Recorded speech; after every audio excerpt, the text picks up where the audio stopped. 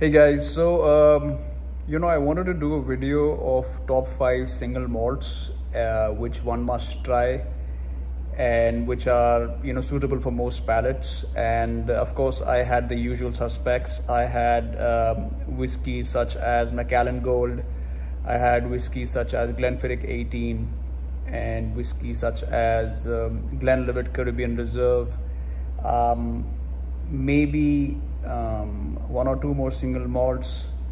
But I then came to the realization that there are not that many Scotch single malts in the world. Now you might think, what is Kanwar saying? There are so many whiskies out there, but you would be surprised at how limited, how few distilleries actually exist in Scotland. You would think there will be a top 10 smoky whiskey or top 10 Islay whiskey distilleries, but you'd be surprised. There is just Lafroig, you have Bowmore, you have Kalila, you have Killoman, you have another one which starts with a B, which I haven't tried personally. And you'd be surprised to find that there are not that many options, overall. Of course, some people might differ on this, but there are not that many single malt distilleries in the world. There are not that many Scotch whiskies in the world. And this came as a bit of a sad surprise to me, because I wanted to try more whiskies, but I have realized that I have tried more or less most of them, and at this stage, there are not that many left to try. So what does that leave me with? It leaves me with wanting to try the American whiskies. I feel there are a lot of American whiskies which have not been, which I haven't really scanned. There are some Irish whiskies, and that's about it. So I do want to foray into trying more American brands, and see what they're about. At the same time, I want to, dab whiskey such as Lagavulin and Dalmore, Glenmorangie Signet, also what's that brand, man? What's that brand, dude? Jora, Caberlan.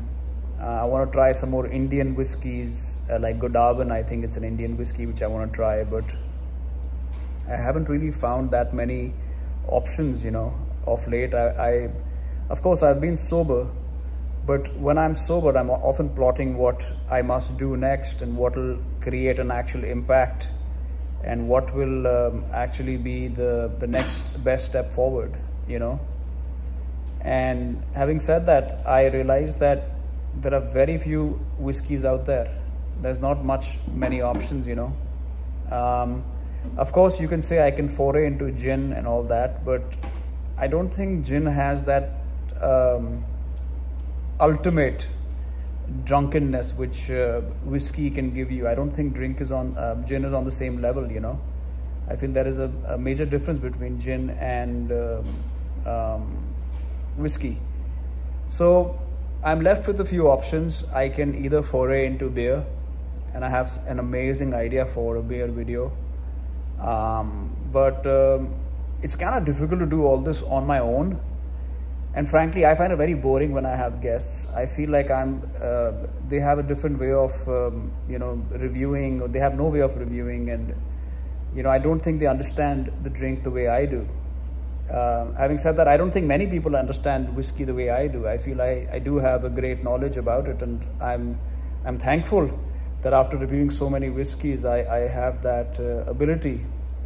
And purists will always say whatever they will, but I have finally started respecting my standpoint for alcohol, and I genuinely feel I have something to offer. It took a long while, but there you have it. Having said that, I might foray into a video where I try all the cheap whiskies out there. I might foray into trying more, see, the problem with trying whiskies which nobody is gonna drink is that very few people will actually care about it.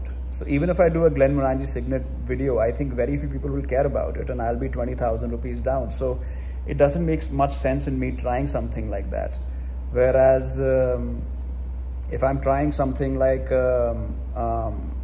know, a Royal Challenge, or let's say even a Teacher's Highland Reserve, or, you know, a Monkey Shoulder smoke whiskey, if I can find that, or even a Johnny Walker, I feel there are more people who will try something like that. Whereas the whiskeys which cost 10,000 plus, I think it's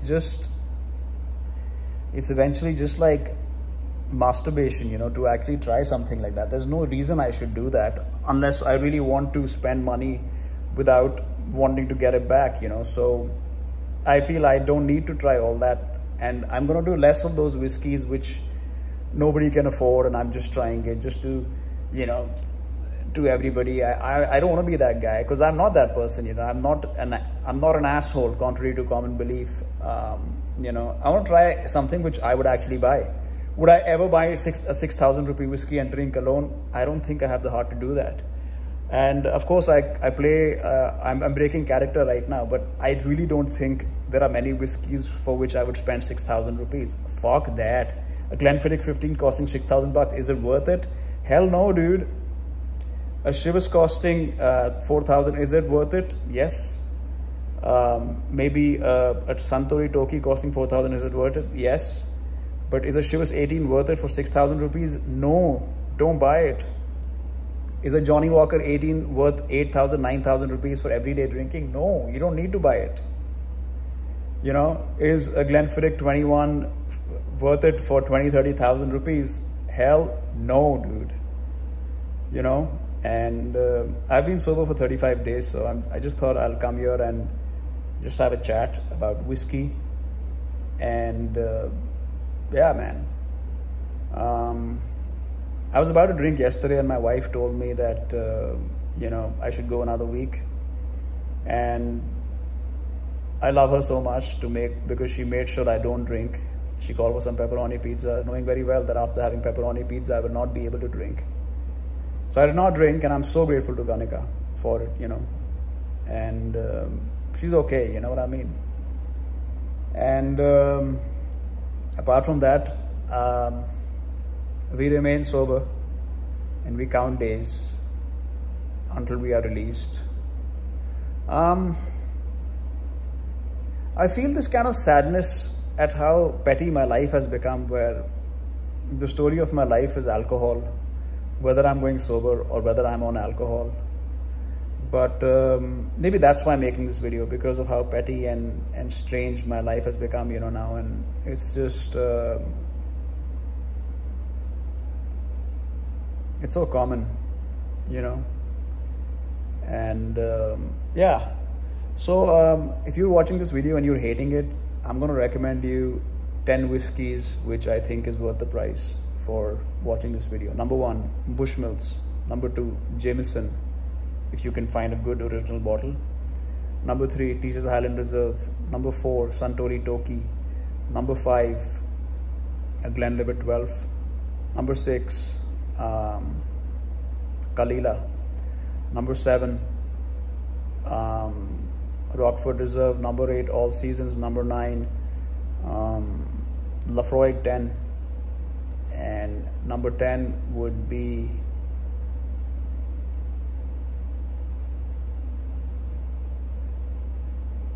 Amrut Fusion. Thank you for watching, guys. My God, I've been going on for about 9 minutes, but I'll be back soon, dude.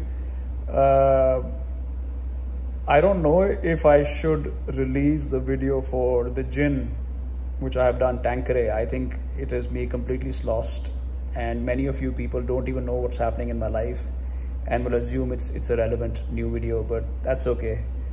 I think some people are just a bit illiterate. Peace out, guys.